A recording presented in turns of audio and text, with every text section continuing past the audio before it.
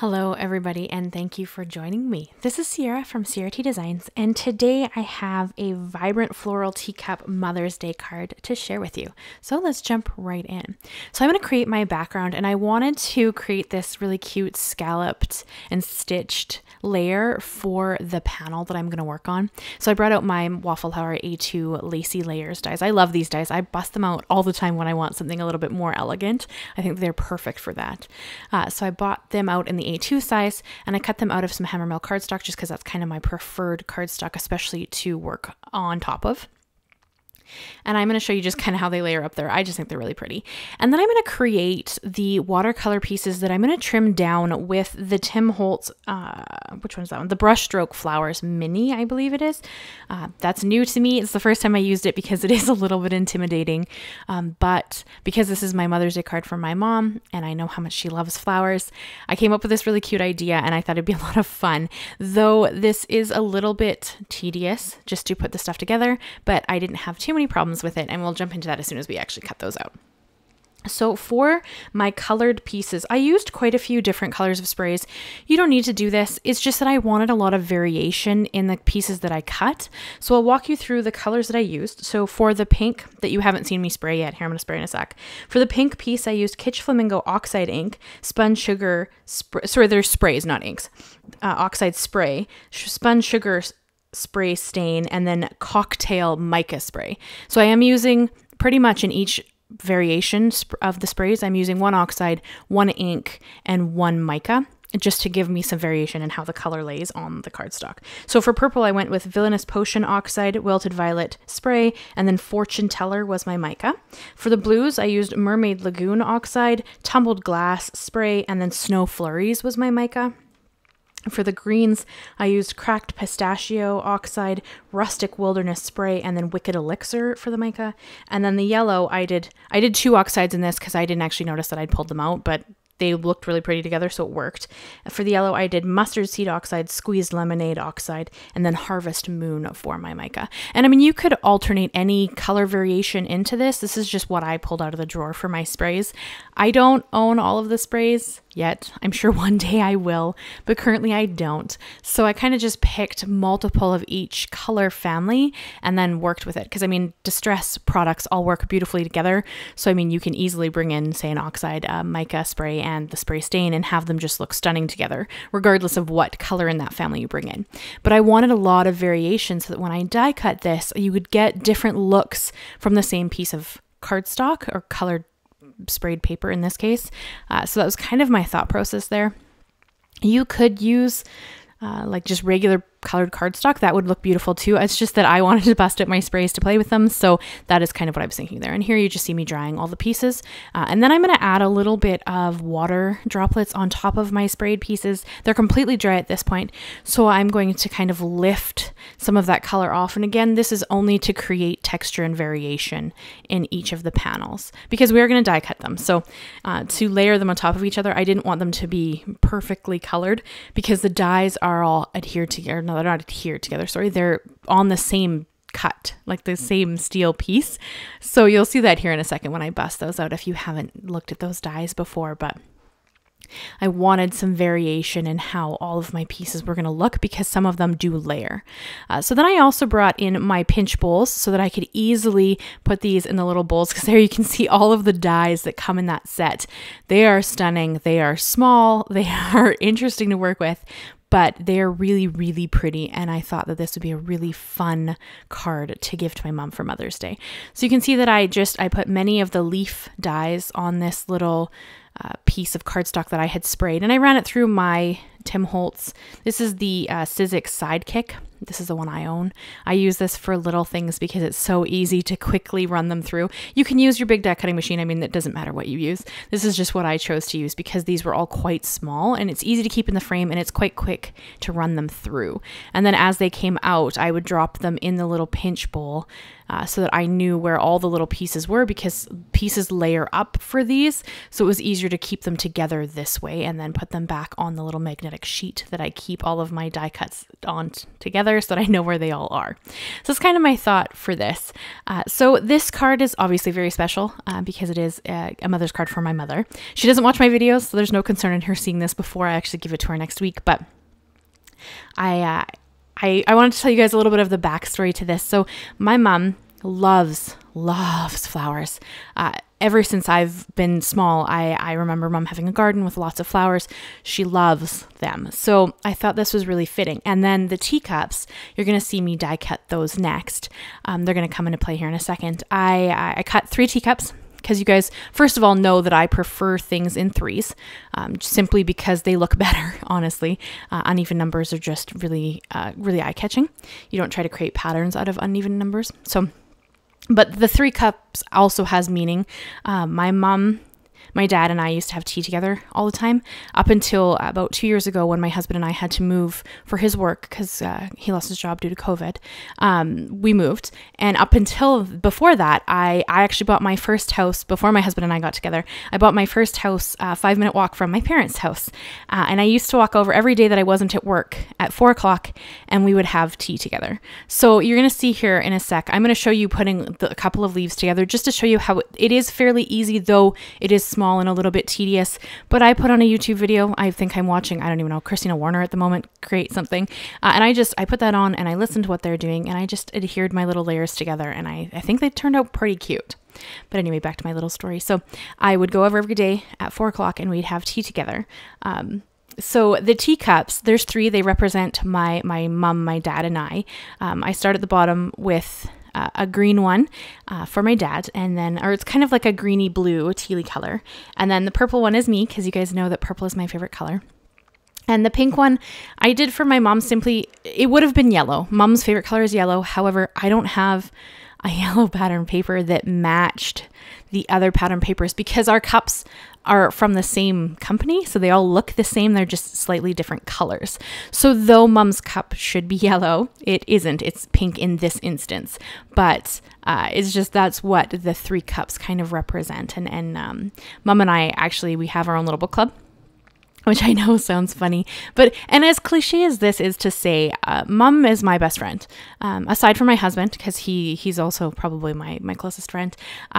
She is my best friend, and I spend a lot of time talking to her and, creating things with her in mind and all that kind of stuff. So this was just a really special card to create. So though it is a bit in depth, it did take quite a while to adhere all those little flowers together and whatnot. I'm in love with how it came out, and I think that it would be a really fun card for any mom who likes tea or hot beverages, coffee, and flowers. I think that this is just kind of the great look for that. So here you can see this is where I pulled out the cardstocks that are going to be my cups. So I cut the base layer out of a foil cardstock just because I love that reflection of light in the highlight. So that's kind of why I end up going that direction. And I have 3 cups out of the Tim Holtz Papercut Cafe die set, sorry. And I cut 3 of them out, and then a base for the cups to sit on so that it didn't just look like they were floating in the air. And so you can see that I cut the first one out of green. Dad's cup is on the bottom. My cup is in the middle. It's the purple cup. And then the top cup is, as I said, a pink shaded cup, but only because I didn't have a yellow cardstock that matched. And I really wanted the cups to be very cohesive, because they are. I also cut the little saucer that the cups are going to sit on out of the same pink cardstock from the top cup, because that kind of gives you that, the colors all really mesh well together. You could do a different color, but I chose to do pink so that it was repeating.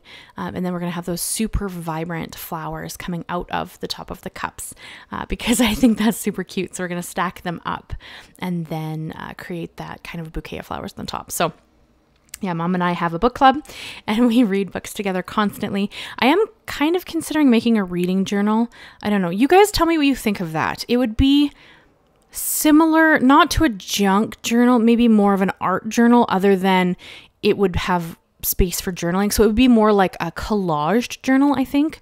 And then I could just write, you know, what I thought of the book or what books I was reading, that kind of stuff. So you guys, tell me if you think that that's something you might be interested in seeing. I'm trialing the idea in my head, but I think that it would be a really fun thing. I read avidly. Mom and I both, we read very, very avidly. So it'd be kind of fun to keep a look at what books I've read, what I thought of them, you know, that kind of stuff. And then if anybody is really interested in reading, this would kind of, you know, I could maybe suggest some books if you're into the same genres as I am, that kind of thing. So you let me know what you think of that idea, because you guys know I'm always open to ideas, and I'm always happy to do different series on the channel so that we can kind of explore paper crafting in different ways than just cards. Though you guys know I love making cards. They're probably one of my favorite things ever, because I like to mail them out and send them to pen pals and send them to people and whatnot. So, and you know, I make stuff to send back to people who write to my PO box and whatnot. So if you think that's a cool idea, you let me know. I'd love to hear it. And then I brought in a stamp set that says Happy Mother's Day, and I stamped that down on the bottom. I guess it's kind of almost the whole panel because it's a longer sentiment, but kind of the bottom right corner. And then I'm going to adhere my layers together and start working on stacking up the cups. You can see my cups are stacked because I had to play with how I wanted them to lean.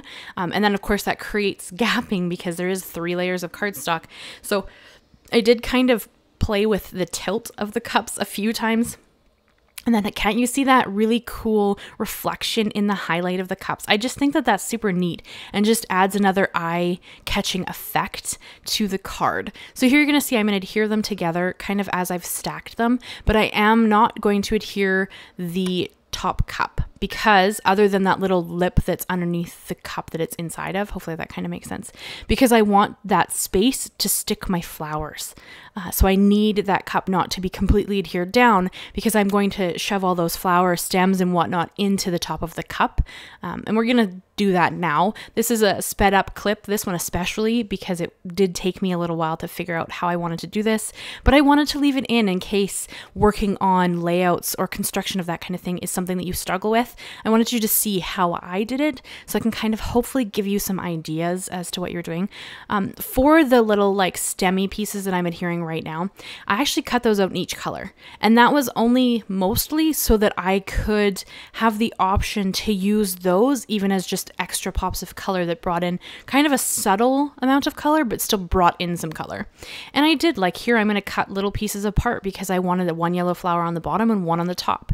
So I'm going to play with the arrangement of this, and I recorded it all so you guys could see it, because it's not instantaneous, not even for me who you know makes cards really consistently. I do have to, you know, kind of bring in a piece and take out a piece and you know, tuck this here and tuck that there. So when I adhere the flowers, I try really hard to only adhere them in the center. So that gives me the chance to tuck, like say a leaf. Like I've adhered the purple one down at this point, but I'm going to tuck a leaf underneath the edges because I wanted it to have a little more green around it. So, I mean, there's no right or wrong way to create this kind of bouquet. I wanted you guys to see it so that if it's something you struggle with or you just enjoy watching the process, this kind of gave you that opportunity. And then I did adhere some flowers down on kind of the little cup holder that I've got at the bottom, mostly just because I wanted to kind of have that really pretty color across the card design. So I kind of, you know, trialed a whole bunch of different things. So here you can see I have a purple one of that little like berry branch, and I'm going to adhere that in there too because it just brings more purple into the design, which you guys know purple is my favorite color. There's never enough purple, and it's kind of funny because purple is not Mom's favorite color, but yellow is Mom's favorite color. But when she does her gardens, she always puts a bunch of purple flowers in there because that is my favorite color. So when we go over and we have tea, I still go over at least once a month whenever I can, and we still have tea together every time I'm there. Actually, generally when I go now, I spend pretty much the whole day there, so that I can visit with them and catch up on them when we have dinner, and we just, you know, chat the whole time I'm there. But, and of course we talk books because that's, you know, very important. So she still puts purple flowers in her garden for me because they are my favorite, and it just makes me happy. Flowers just make me happy, as they do my mom. I have a brown thumb. I can't keep things alive to save my life. Not flowers anyway. You guys know I have 5 cats, so there is that, but not plants. But yeah, so this is the card that I made for my mom. I'm pretty sure she'll love it. We'll see next week when I give it to her. I hope that it gave you some ideas for your Mother's Day card or a card in general. This could be a beautiful happy birthday card as well, or a thinking of you card, or, you know, congratulations card, anything really. I think that this would be a beautiful card for that. Yeah, so that is the card I created for you guys today. I hope you enjoyed it. Leave me a like, leave me a comment, and consider subscribing if you haven't already. We just hit 4,000 subscribers, which is phenomenal. I'm so excited, and I have a really big giveaway planned for 5,000. So the sooner we get there, the sooner I can introduce you guys to that giveaway, and we can check out the prizes that I'm going to have. So I'm going to hold it up in the light here so you can check out all its beautiful glory. You can see that mica in the flowers and that foil cardstock behind the cups that just is super eye-catching. And of course I had to add some pearls because, well, it's me and I love pearls. So that is the card I have for you guys. Leave me a like, leave me a comment, and consider subscribing. Thank you so much, guys, and I will see you again very soon. Bye-bye for now.